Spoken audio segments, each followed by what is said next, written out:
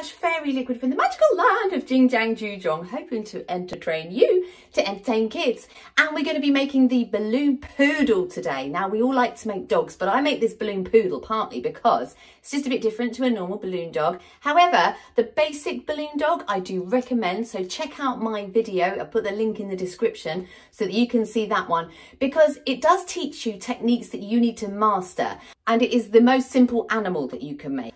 But even before that, you do the sword to get the real basics under your belt. No pun intended.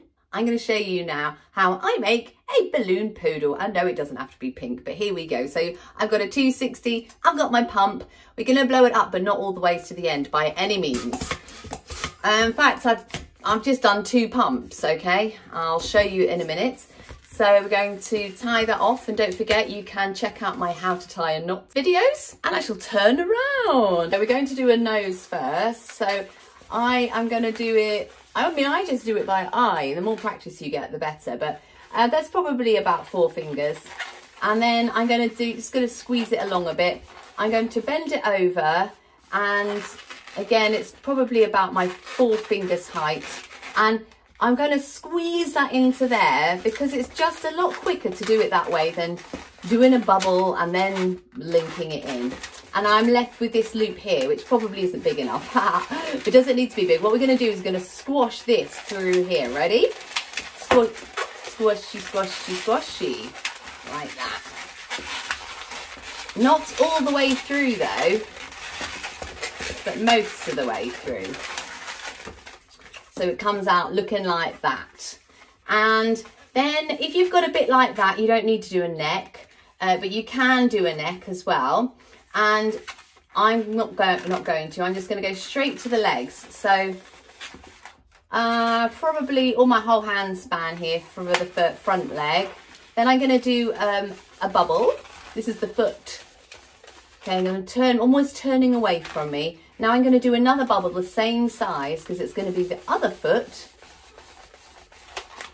Obviously the next leg has got to be the same size as this one. So I'm just going to bring it down to measure it, and I will just do a bubble here because we're running out of space. So I'm going to twist those 2 together. So I'm going to pull these 2 up, and I'm going to pull those 2 down like that to create less friction. And I'm going to now pop the whole, no pun intended, not going to pop the balloon, but I'm going to push the whole lot through, pull it through like that. Now this stops the balloon unraveling, and that's really important when you're doing ballooning, that you don't want it unraveling in the children's hands, because they'll just be coming back to you the whole time asking you to fix it. And once it's done, it's really hard to fix it. So now I'm doing the body, and it's a little bit smaller, but it's probably about 4 fingers. And how big it is just how much did you blow up. So this is going to be quite a small one because I haven't put much air in. I'm going to do another foot, and the back legs are going to be a bit shorter than the front legs. Try to make my 2 feet the same size as each other, just so it's neater, and the back legs the same size as well. So I'm just twisting away from me as usual. So I'm going to just lock the 2 in together. So I'm pulling it up and around like that. And now I'm going to pass the tail through the legs to secure it in place. Get through there. There we are.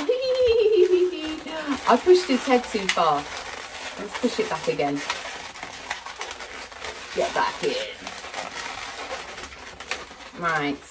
Now I might make a little 2 bits of tails. Now you can actually, some people can the end of the balloon, and there's a couple of reasons why I don't like to do that. One is I've not been able to master it, but secondly, children copy you and they put balloons in their mouths, and that's never a good idea. And then also if I'm handing it to a child, it's got my saliva all over it, and so that's not a good idea either. So I'm just pushing the air through the end like that, and then you get a funny little tail there and a funny little poodle, and you can just draw a little face on, just draw some eyes on him a little smile maybe. He's our little bush poodle. I do hope you found that helpful. Check out below for all the related videos to do with dogs and beginners balloons and techniques and things that we all need to know, but also balloons that kids like as well. They might ask for a dog, but that doesn't necessarily mean it's what they'd really like. So I tend to have some alternatives, which I think actually they'd prefer. See you in the next video, guys.